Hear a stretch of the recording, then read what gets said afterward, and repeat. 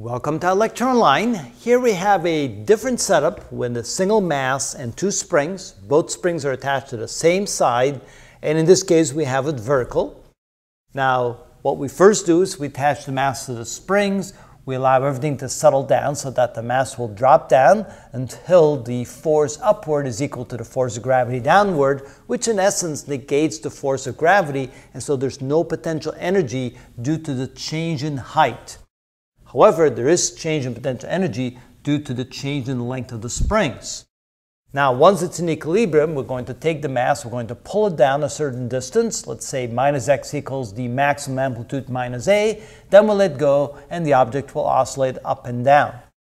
Even though the two spring constants are not the same, k1 and k2, and just for sake of argument, let's say that k2 is larger than k1, the second spring will pull with a greater force on the first spring, and when they're compressed, the second spring will push back with a greater force on the first spring. But if the springs are close enough together and the mass is large enough in comparison to the distance between the springs, in essence, they will act as if they're a single spring. And so what happens then is we have this situation where the total energy, which is equal to the initial energy that we put into the system when x is equal to a, then we can say that this is equal to the total potential energy in the spring, which is 1/2 k1a squared plus 1/2 k2a squared. That will be the total energy stored in the two springs. And we can factor out 1/2 a squared, so this becomes k1 plus k2 times 1/2 a squared.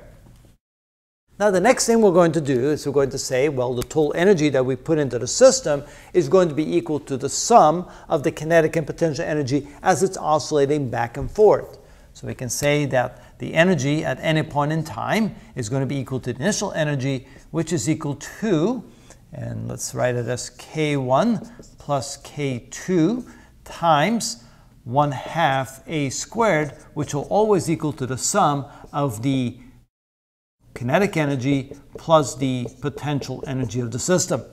So we can write that k1 plus k2 times 1/2 a squared is equal to the kinetic energy, which is 1/2 mv squared, plus the potential energy of the system, which is the energy stored in the two springs at any point in time, which is 1/2 k1x squared plus 1/2 k2x squared. There's supposed to be a k here. I'm going to try to redo that. There we go. Okay, then what we can do here is we can move 1/2 mv squared to one side and everything else to the other side. So I'm going to flip the equation around, move this to the other side, and multiply everything by 2 so the 1/2s cancel out. There we go. And we can factor out a k1 plus k2 from this, or in other words, we can factor out an x squared.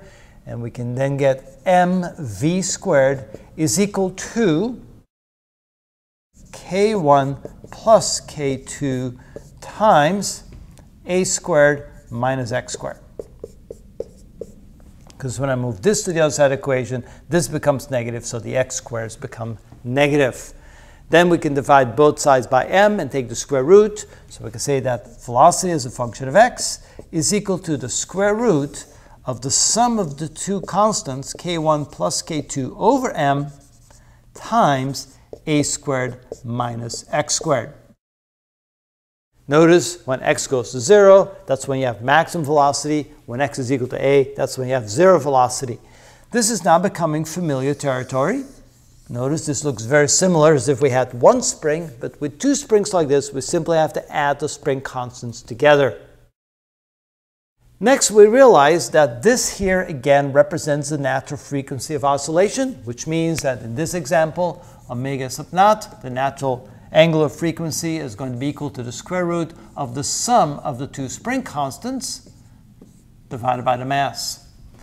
And if we want to find the acceleration as a function of position, we can say that F equals ma, and in this case, of course, it will be the sum of the two masses, F1 plus F2 equals ma.